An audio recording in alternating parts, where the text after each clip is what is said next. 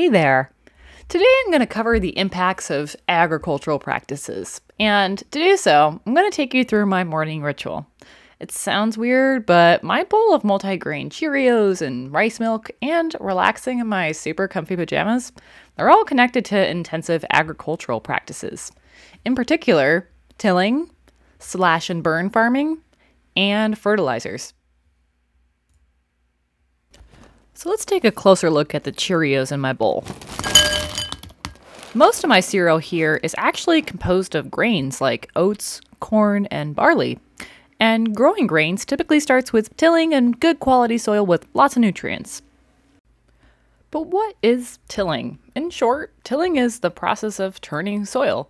And it's really useful because loosening the soil allows farmers to easily control weeds and other pests at the surface of the soil, and it helps them to prepare the soil for seeding.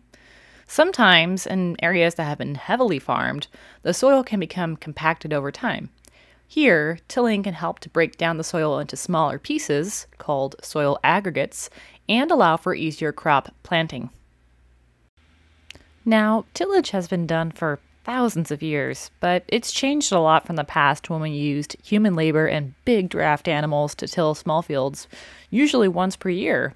Nowadays, in the era of industrialized agriculture, large-scale farmers use heavy, mechanized equipment that can till thousands of acres multiple times per year. Okay, we're growing more, so we're tilling more. A lot more. And while soil tillage can help to loosen and aerate soil, what do you think happens when heavy machinery passes over the land and tears up the surface multiple times per year? This practice of repeated, intensive tilling compacts the lower layers of the soil and loosens the topsoil to the point that it loses the ability to hold water and nutrients in place. Tillage also reduces any leftover crop residue, like plant stalks, so in turn, the exposed soil surface becomes really vulnerable to wind and rain because nothing is really holding the soil down or providing cover. So what happens next? Loose soil can start to collect in surface runoff and become displaced through erosion. When this happens, soil, organic matter, and nutrients are literally washed or blown away. Who would have thought that these Cheerios were doing so much damage? But there's some good news here too. Low-till or no-till farming alternatives can alleviate some of these problems, thankfully. In the Palouse, a huge agricultural area in the western US where a lot of grains, just like the ones in my cereal, are grown, no-till farming is really important because the fields are, well, they're really steep and hilly, and wind and rain can cause a lot of erosion when the soil is heavily tilled.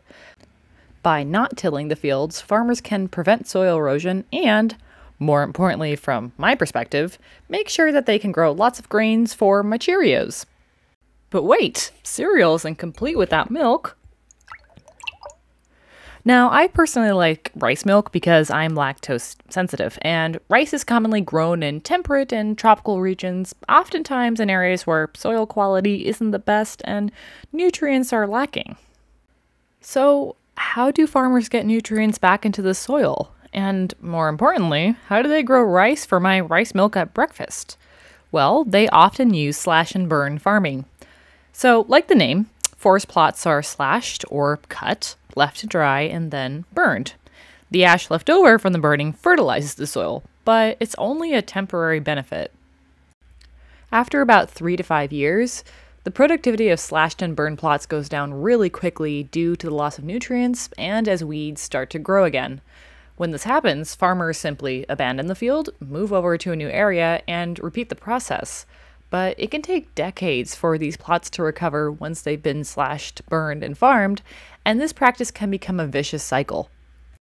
In the Amazon, for example, people in rural areas rely on slash and burn so that they can make money selling the crops they grow or create open pastures for animals to graze. In the process, thousands of acres are burned each year, and as these trees and plants burn, enormous amounts of greenhouse gases, mainly carbon dioxide, are produced, which contribute to climate change. And sometimes, too, fires may not be well managed and can burn out of control, causing huge, costly wildfires. But it's not all doom and gloom when it comes to my tasty rice milk. There are alternatives to slash and burn, which include applying animal fertilizer like manure on used plots to bring nutrients back to the soil, or using alley cropping, in which trees or other vegetation are planted between crops to help keep nutrients and moisture in the soil. Alright, by now I've eaten my breakfast and I'm relaxing in my super comfy cotton pajamas. But turns out that cotton is actually a really finicky crop to grow and it requires a lot of fertilizers. And fertilizers help plants grow, but that's not a bad thing, right? And it's not. In fact, we've been using fertilizers for millennia. For thousands of years, people have used natural fertilizers to replenish or increase nutrients in the soil and promote plant growth. Natural fertilizers meant that farmers used things like leftover crops, manure, wood ash, ground bones, fish or fish parts, and even bird and bat poop. In the early 1800s, though, scientists discovered that nitrogen, phosphorus, and potassium were key to plant growth. And in time, many farmers began to switch from natural fertilizers to artificial fertilizers with higher concentrations of these nutrients, which greatly increased crop yields. In other words, farmers could grow more, and that means more cotton and more comfy pajamas. But there's a catch. Now that farmers are growing more crops than any time in history, we've learned that there are impacts to using large amounts of very concentrated fertilizers.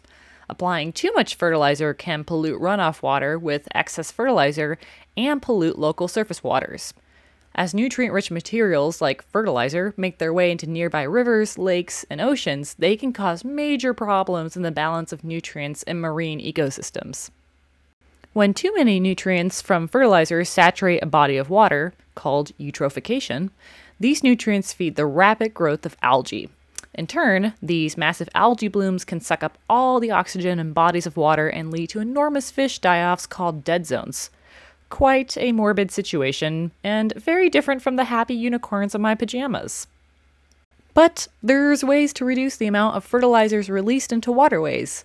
Farmers can limit the amount of fertilizer that they apply, or use compost, which is decomposed organic material, as a fertilizer, which tends to have lower and safer levels of nitrates and phosphates. And there you have it, common agricultural practices and their impacts in a nutshell, or really a bowl of cereal.